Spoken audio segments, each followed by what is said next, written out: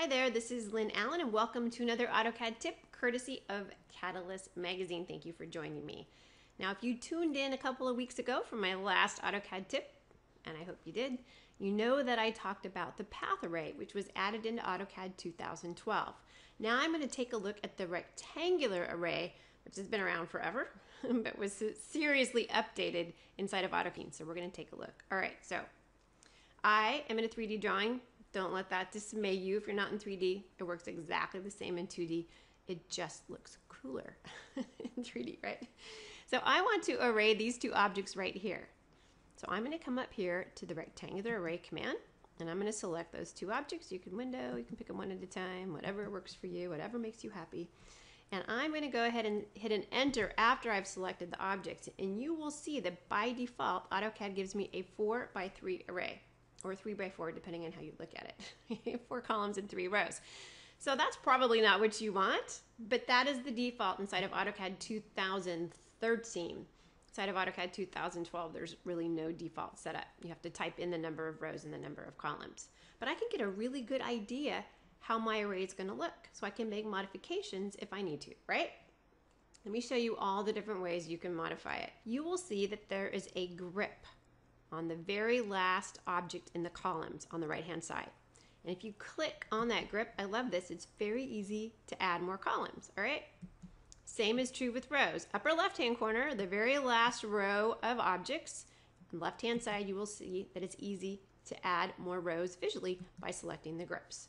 Now if you're an overachiever and you want to kill two birds with one stone, easy, grab the grip in the upper right hand corner. That will allow you to very quickly change the rows and or the columns at the same time. Okay? For those of you who are overachievers, you know who you are. What else can I do? I can control the spacing between the columns by selecting on the object right next to the original. Check that out. Woo, awesome. Same is true for the distance between the rows. Look at that. By grabbing the grip on the object nearest the original. So it takes you a while to get used to what grip does what, but it's so visual that it's easy for you to figure it out. Okay, so that's for those of you who are really into grips.